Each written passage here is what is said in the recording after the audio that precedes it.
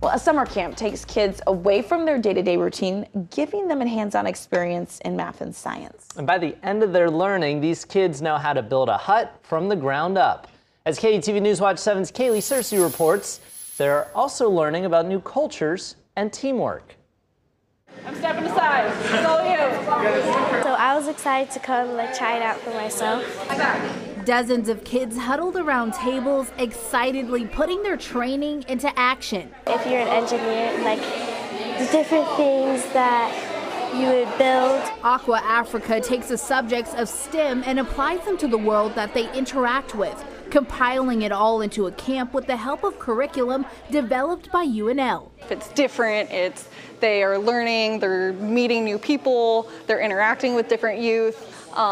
It gives them a lot of opportunities to learn in different ways. Come on in, come on in.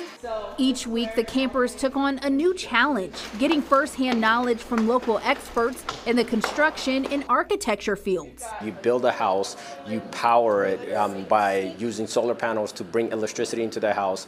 You use that solar panel to power a pump to take water into a tank and distribute it to the community. Even getting a look at a construction site. And by the end of the Build a Hut camp, former CEO of Aqua Africa, Buyere Tut, says these kids become the future faces of STEM. If we get them young, get them interested in the STEM topics, introduce them its practical applications, then they are not as intimidated by it.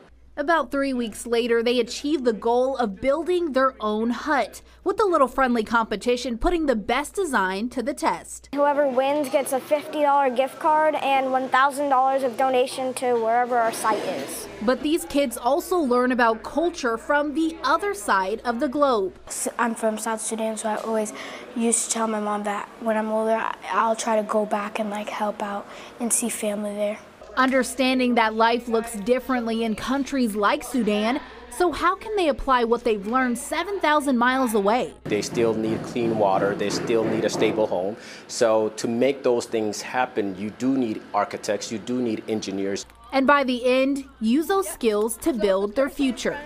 The possibilities are endless for them, to think big, to dream big, to do whatever. Not to be trapped in the little world that is given to them. Searcy, KETV, News Watch 7.